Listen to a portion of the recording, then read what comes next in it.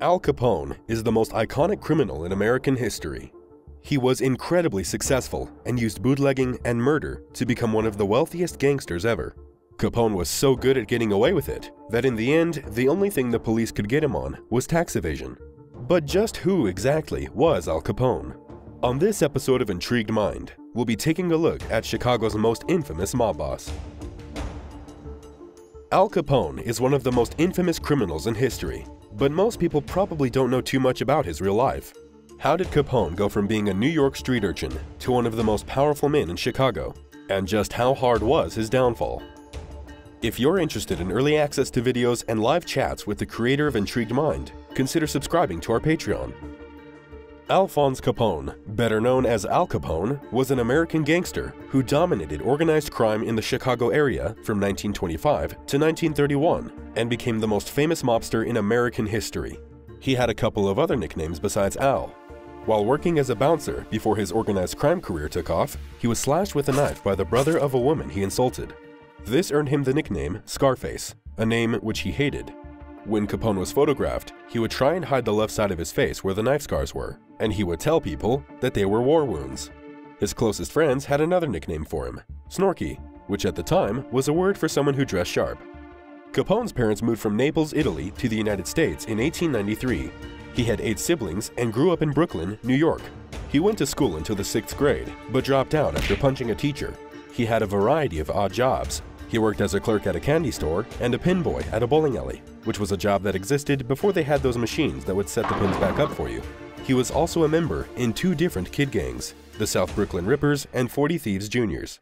These were groups of delinquent kids that were known for vandalism and petty crime. They were common in New York in that era. This was before the internet, so kids had to find something to do all day after all. It was also around this time that Capone joined the James Street Boys Gang. They were a harder group that was run by Johnny Torrio, who had become a lifelong mentor to Capone. At the age of 16, Capone moved up to the 5 Points Gang and worked as a bartender in a brothel for a mobster named Frankie Yale. Capone ended up in Chicago because he kept shooting people and causing problems for the gang. One night, he wasn't happy with how a neighborhood game of craps had turned out. He shot the winner and robbed him of the winnings. Capone was questioned by the police over this, but was let go because no one had actually witnessed the murder. He also brutally assaulted a member of the rival White Hand gang and left him for dead. This was more serious. The White Hand leader swore that there would be retribution. Capone, his wife, and his kid were all sent out to Chicago to work for Torrio there. Torrio had moved to Chicago earlier to help run the giant brothel business there under crime boss Big Jim Colosimo. Soon after Capone arrived in Chicago, Colosimo was assassinated, probably by Capone himself, in order to make way for Torrio's rule. The brothels were profitable, but the money really started to come in after Prohibition began and alcohol became illegal. People didn't stop drinking alcohol like the government wanted them to, they just couldn't buy it legally anymore.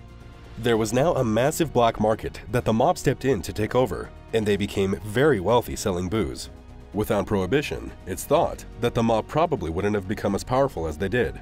Some have drawn parallels between this situation and the current one, in which the cartels exploit the fact that drugs are illegal to make billions of dollars.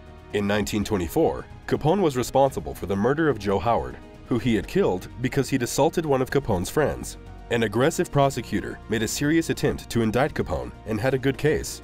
However, the eyewitnesses were too scared of Capone to testify and ended up mysteriously losing their memory during the trial. Capone got off, and later that same year had rival gang leader Dion O'Banion assassinated in a flower shop he owned. Torrio went to jail, and when he got out, he retired and moved back to Italy. Capone took his place and became the #1 crime boss of Chicago. He ran bootlegging, gambling, and prostitution rackets and expanded into new territories by shooting rival gang members who opposed him. His aggressive and violent business strategy got him into trouble again in 1926 when he had to go into hiding for 3 months after accidentally killing the prosecutor from his previous trial. The prosecutor was actually childhood friends with some bootleggers and had been walking down the street with them when Capone did a drive-by. The bootleggers were the targets, and the prosecutor was just collateral damage. Capone knew it wasn't really a good idea to mess with the government. Capone somehow got away with it again, even though it was widely known that he had done it. The most notorious and deadly shooting that Capone ordered was a hit that became known as the St. Valentine's Day Massacre. 7 members of a rival gang led by Bugs Moran were machine-gunned down in a garage in 1929. Capone did 10 months in prison in 1929, but it was for something completely unrelated. He was convicted of possessing a concealed handgun. It was all the cops could get on him at the time. At the height of his power, Al Capone had 600 employees working for him all over Chicago. While it isn't exactly known how much money he had, most estimates put his wealth somewhere around $100 million. That's a lot of money, but that's in 1920s dollars. Adjusted for inflation, it's nearly $1.5 billion. If he were alive today, he would still be one of the richest people in Chicago. Americans were fascinated by Capone. The stereotypical image of a gangster that you see today, of a fat guy in a pinstripe suit and a fedora smoking a cigar, is based on Capone. A movie even came out based on him in 1932 called Scarface: The Shame of a Nation. Capone was said to have been a fan of the film and allegedly had his own copy of it that he would use for private screenings. The movie Scarface with Al Pacino is loosely based on it. Eventually, the authorities figured out a way to charge Capone with some kind of crime. Because he was obviously extremely wealthy but had never filed a tax return, they charged him with tax evasion. Capone's lawyer accidentally made a serious admission to the court while trying to regularize Capone's tax position. He told the government the income that Capone was willing to pay tax on for different years.